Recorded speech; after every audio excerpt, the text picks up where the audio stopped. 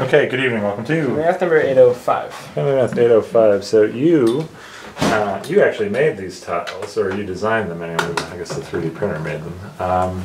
And you've made an interesting shape. What do you got going on here? So this is 5. Actually, I'm not sure how many pentagons. I think it's 9 pentagons, or yeah, 9 pentagons. They go together to make a bigger pentagon. All right. So show me. I see 5 pentagons. So there's 5 whole pentagons, and then there's 2 that look like this, and then there's 1 that's like this, and then 1. These are the same. Okay. Neat. Tell me, how many different pieces do we have? We have 4 pieces? 5 if you count this. Okay. So tell me about how you made one of them. Just pick one of the pieces. So I guess this one. Okay. Well, that's the most complicated one, but that's fine. Well, actually, no. Start with the simpler one. Sorry, just this. Okay. Regular old pentagon. So this pentagon I made using. So I found the coordinates of 4 of the points.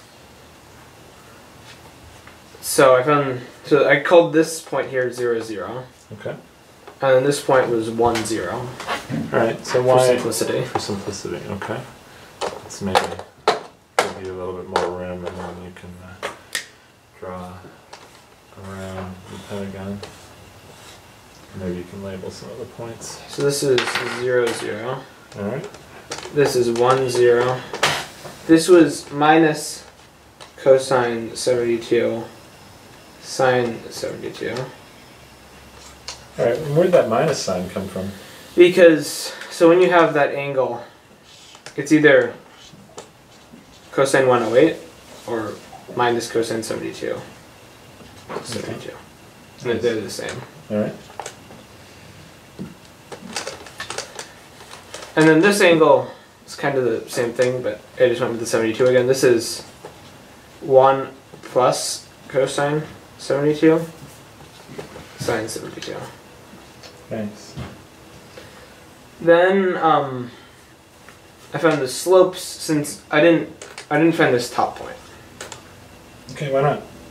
Because it was complicated, and we don't need the points, we need the slopes, the lines. So I actually didn't need to find that top point. Okay. So I know this slope is 0. This slope's tangent 72. And this, or negative tangent 72, this slope is positive tangent 72. Mm-hmm. And then, these slopes are negatives of each other. And points on them, so we can use point slope to find where the slopes were. And I think this slope was tangent 36. This one, this positive one. All right. So why did you need the slopes? So that I can make equations for these 5 lines. All right. And then I can use inequalities to tell the direction we want to be in. And that gives us our pentagon. Yeah. So you tell the computer or Mathematica in region plot. Tell me all the points that are above this line, above that line, below that line, below that line, and above that line. Mm-hmm. And it says, hey, what do you know? That's a pentagon. Cool. All right, so let's do a separate movie talking about this piece. All right. All right.